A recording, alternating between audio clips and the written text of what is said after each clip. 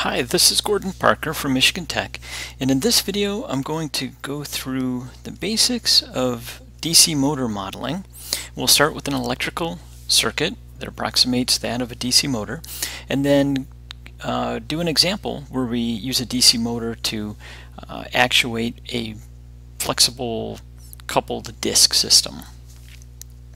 Okay, so let's start with the DC motor circuit. And I'll explain these elements in just a minute. Okay, so a DC motor, if you've ever looked at one, has a couple of terminals where you can apply a voltage. So we need some sort of a voltage source, and I'll just denote that as Vs. Then the motor itself can be modeled as having a resistance and an inductance. And it's typically denoted as the armature resistance Ra and the armature inductance La. And if we're doing a circuit analysis, which we'll do in just a minute, we'd have a voltage drop across those two elements. Then as the motor spins, there is a back EMF, a back voltage generated, and we'll denote that as VE. And when we apply a voltage to those terminals of the motor, it creates a current through this circuit. Now there's two equations to keep in mind when working with DC motors. That is that the back EMF is equal to Ke theta m dot, where theta m dot is the rotational rate of the motor's rotor, the motor shaft, the business end of the motor. The other equation is that the torque imposed onto that shaft via the motor is tau m equals Kt times Ia. So as we run a current through that motor, we're actually generating a torque onto the shaft that is proportional to it. Ra, La, Ke, and Kt are parameters of the motor, and you would typically find them in the motor's data sheet. One other thing to keep in mind is that if consistent units are used, then Ke and Kt are actually numerically identical. So sometimes you may only come across a Ke or a Kt, a back EMF constant or a torque constant, and then you can use that for both quantities when doing your analysis. So let's go ahead and use KVL, Kirchhoff's voltage law, and analyze this circuit. We have Vs minus RAIA minus LA DIA dt for the inductor, and minus VE, and I'll just write VE as Ke theta m dot, and that's equal to 0. That's it.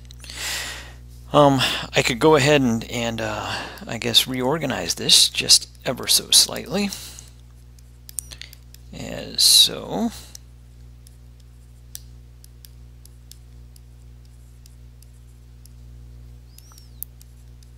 And maybe put a box around it. So this first order differential equation is the electrical side of the DC motor. Its input is the voltage source Vs, and its output is, well, whatever you want to make it, but one of the things that happens is it creates a current inside the motor, and if the shaft is spinning, then there's a back EMF that opposes that input voltage to the tune of Ke theta m dot. Now let's go ahead and look at the mechanical side of the motor. If we just look at the motor itself and not connected to not as part of an example where we use it to drive something else, then really the motor is pretty simple. It just has an inertia associated with it. This is the part that you'd see sticking out of the end of the motor, but inside the motor housing itself is typically a little bit more inertia.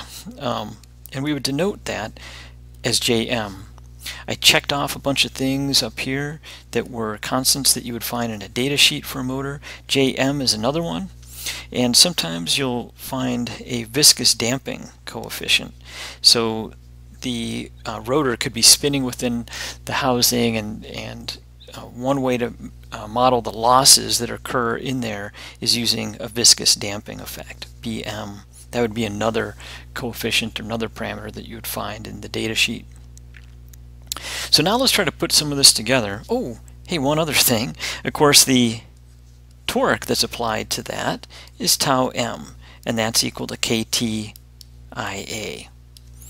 So when I turn this voltage on here, Vs, it generates a current in this circuit here, and that is what causes this torque onto the motor's rotor.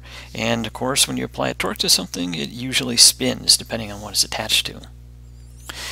So now let's go ahead and do an example. And here's the example we'll do. Here's our motor again, JM, and this thing is attached with a flexible shaft, and I'll say that it has flexible coupling with some torsional stiffness K, and that's attached to another disc that has inertia JL.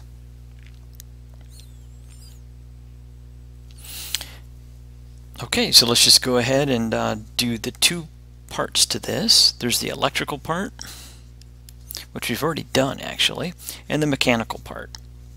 The electrical part, I'll just redraw the circuit one more time. There's our armature resistance, our armature inductance, and here's how I'll show the back EMF here. And again, we have this equation that pops out of the analysis.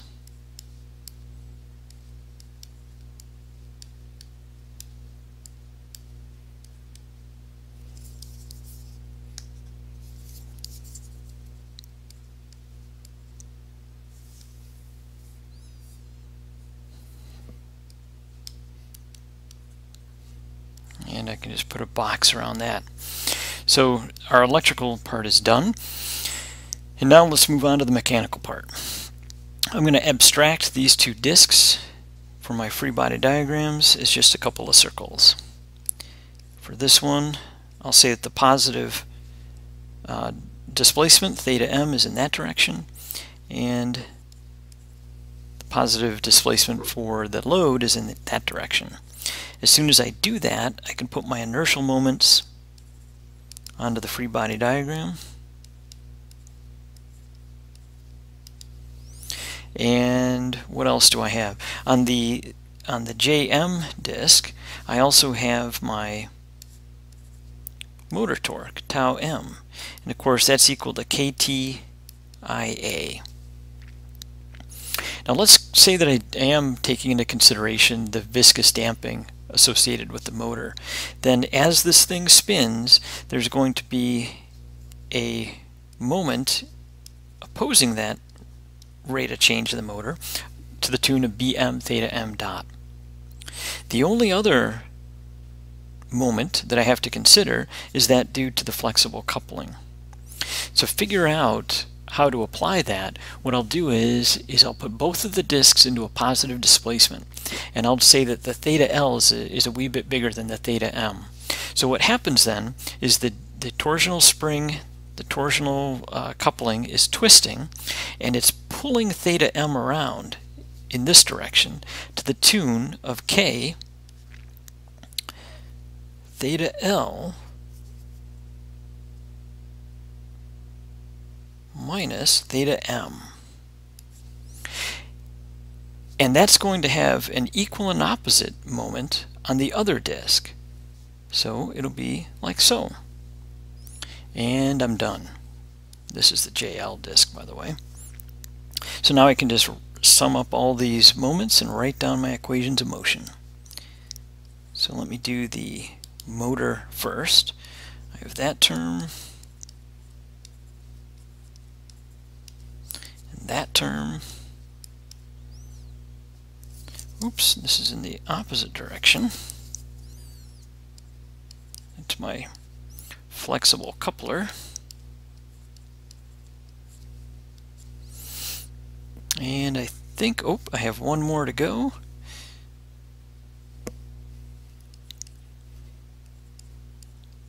Can't forget that one. That's that term. And for this disk, much simpler.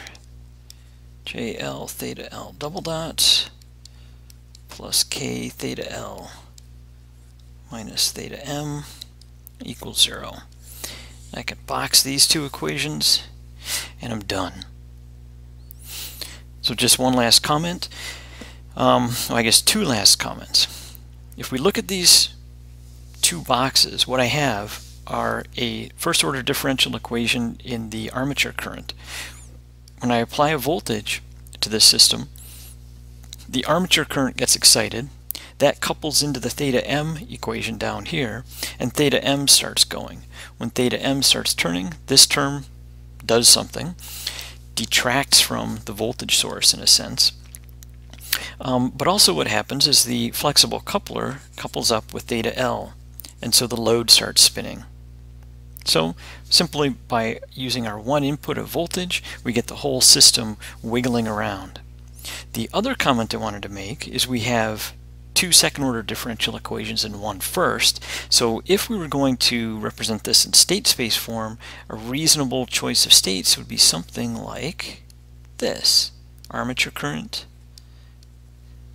motor angle, motor speed, load angle, and load speed. Certainly there are other state definitions we could use, but those seem like reasonable ones. So that's it.